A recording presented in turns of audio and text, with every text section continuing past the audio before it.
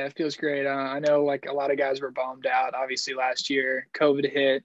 This time of year, we were at home on our couch, didn't have any lacrosse to watch, didn't really have any sports to watch. A lot of people were kind of just trapped indoors, able to at least work out and stuff and do a little bit of that. So it feels great now that we're back.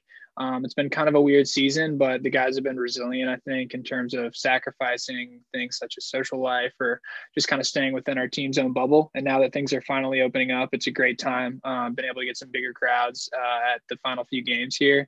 And it's been a really awesome experience being able to finally like be back, be competing, and now there's a chance to go to the Final Four on the line this Sunday against Maryland. So I guess kind of a funny story, like how I ended up in Notre Dame, but with lacrosse, I just kind of picked it up when I think I started in sixth grade.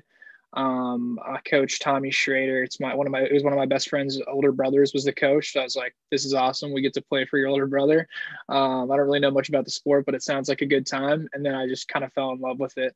My mom got annoyed because I just throw the ball against the wall all the time.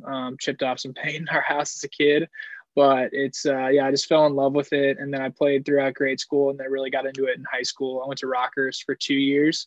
And then to pursue a career in college lacrosse, I actually transferred to a boarding school, Culver Military Academy. It was kind of taking the lacrosse up a notch. But I was actually originally committed to Brown University, and I was kind of like, I don't want to go to Notre Dame. I don't want to do that whole thing because they weren't necessarily recruiting me at first. And then they finally came back after my junior year, and at that point offered me, and I immediately accepted. And it's been a great decision.